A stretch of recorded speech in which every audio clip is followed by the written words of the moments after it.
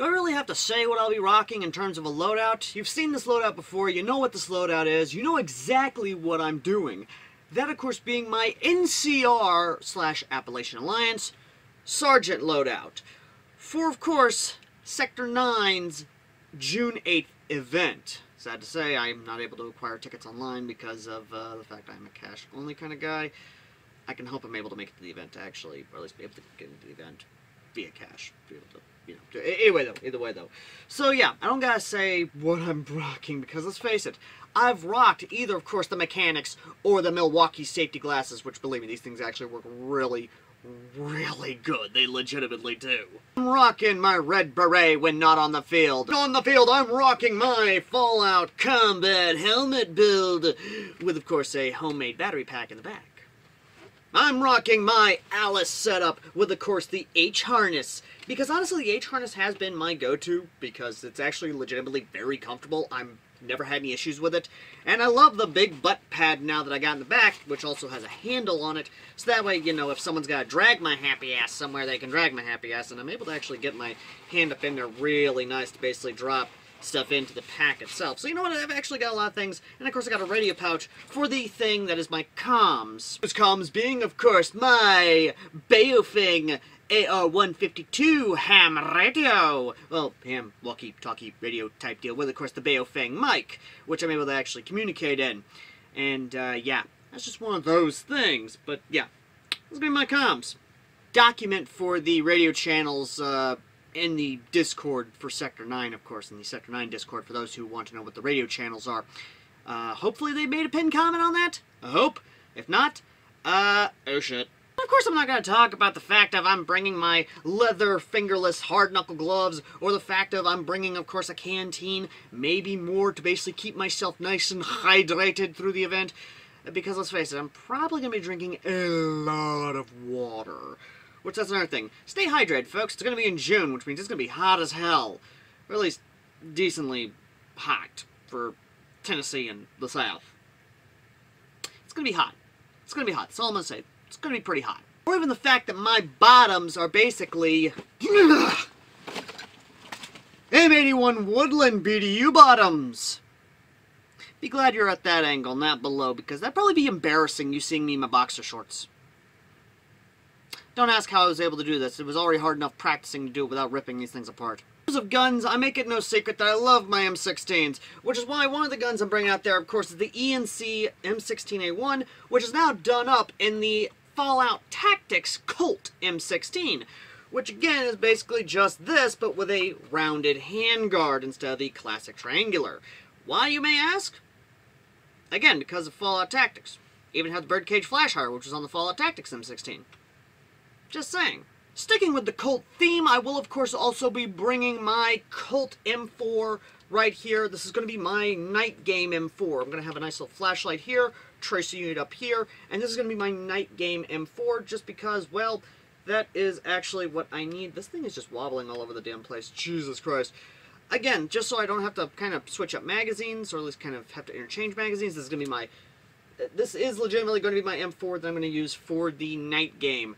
Just because, well, I haven't used this a lot. I haven't really played with it a lot, and I kind of want to remedy that. So yeah, this is going to be my M4 for the night game, and it is going to probably be a lot of fun, I'll be honest. Speaking of tracers, you're probably wondering what I'm going to be using for tracers. Well, that's actually pretty simple. Tracers I'll be using are actually bioshot .28 BBs. These things have actually been legitimately really good. They do work pretty well.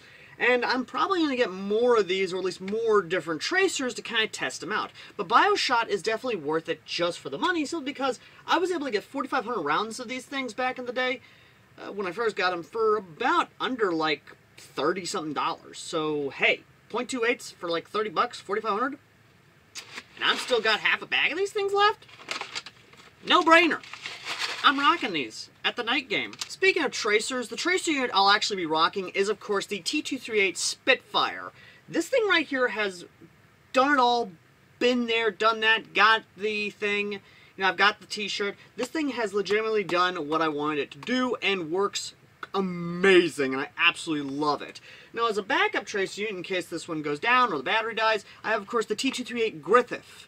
If you haven't seen my review on that, go check it out. This legitimately is a good unit, specifically for airsoft, and, well, and gel ball, of course, but it does legitimately work. Honest to God, it works. While not the RGB, and I went with the, you know, basic, these two legitimately are worth it just for the money, because these are both very affordable tracer units. And, again, I'm hoping 2228 actually sends more stuff my way, because I would love to check out more of their stuff. I legitimately do. Our affiliate link down below in the pinned comment, of course. Now, in terms of tactical flashlight, because I'm blind as a bat at night and I don't have any MVGs, I will be, of course, be using the Fiachi FL series. This is their new flashlight, the new tactical flashlight series, that has a built-in battery for charging, or you can swap out the battery. Basically, it's legitimately kind of nice, very cool. It has an adjustable brightness to it, which I haven't really seen any difference in it, but, you know, that's just how it is. I will be bringing this along with the pressure pad and all that good jazz. Mostly Fiachi stuff I'm rocking on that M4. But, yeah, it is what it is. So let's continue on, of course, to the main event, which, of course, is talking about the event itself in June 8th. So one more thing. I will be bringing some Thunder Bees, of course. I will be bringing not only, of course, this little Thunder Bee here, the regular Thunder Bee head, just because, and I will also be bringing the tried and true stick Thunder Bee grenade, because this thing legitimately has worked, does work, and I'm able to swap out heads on the field in under 20 seconds. And those 20 seconds are definitely worth it. And I'm going to be using this a lot, because I've got like 8 heads to use, 8 shells to use. So yeah, that's definitely going to be used a lot.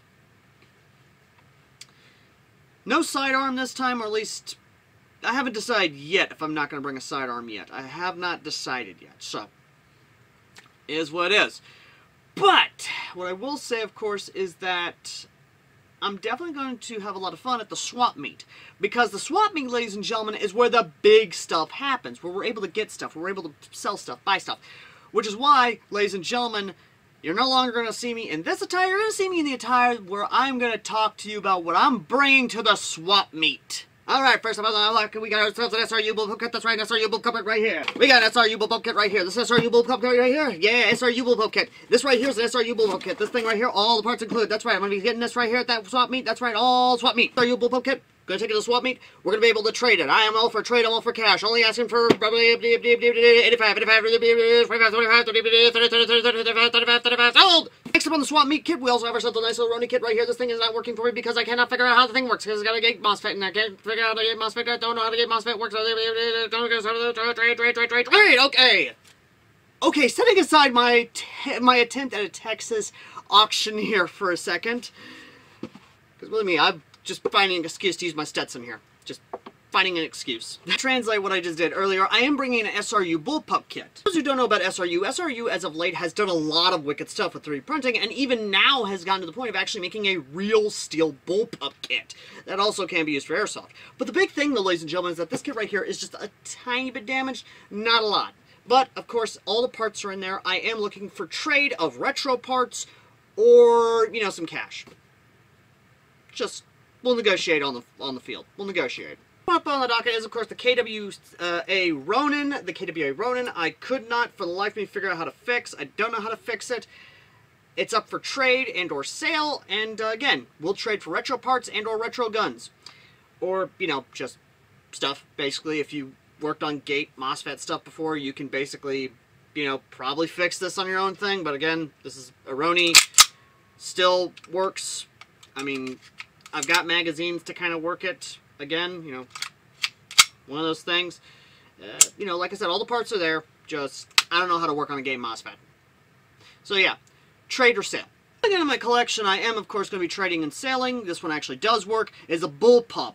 This one I know a lot of people are probably going to be scratching their heads about, going like, why are you wanting to get rid of it? Simply put, not in my colors. If I want a Tavor, I want to actually be the legitimate full-length Tavor, not this carbine Tavor. Don't get me wrong, it's a cool Tavor, it's got a lot of cool features, but I don't know. I just don't really like it all that much. Yes, I can put M-Lock on the rail here, but again, this is one of those guns that's definitely going in the swap meet pile. So yeah, this is definitely going to be put on the swap meet. This is definitely going to be sold, traded, what have you. Again, we'll accept retro guns and or retro parts for it. Or a little bit of spending cash. I'm not that greedy, so you don't got to worry about me asking over $100 for something. Probably about $50 at most. Again, moving on. Before we move on to the parts part of this thing, play on words. I am, of course, going to be also bringing some KWA magazines that go with the Ronin, like I said. The other thing is that I will also be bringing some surplus. That surplus, of course, is 2 M1 carbine cleaning kits, or at least that's what I believe it is. These little bad boys right here are M1, or at least that's what it says. Yeah, here we go. We got M1 cleaning rod case, which is basically just for either M1 carbine or M1 Garand. This is, again, I got 3 of these things. I'm keeping one for myself, but I'm bringing these 2 for those who are of the World War II collector's sphere and need something for their World War II impression kit. They are actually in good condition. We have one that has a green tab. We got one that has a khaki tab. Again, we'll be bringing these for trade and sale. In terms of parts, good sweet Jesus Christ, what are you looking for? I've got rails of all shapes and sizes. Be they M-LOK, be they Keymod, be they regular, I've got rails. I even got a freaking L96 body right here that I ain't doing nothing with. So if y'all need an L96 body, let me know in the comment section. We'll meet up at that swap meet. But seriously though, folks, I have got parts for fucking days. So I'll be bringing a lot of parts, including AR bodies that I don't need nor want. And like I said, I'll be bringing some parts, including some Crytek parts, so that way you guys can do Crytek builds if you want. Like I said, I've got parts, guys. I literally have parts for days.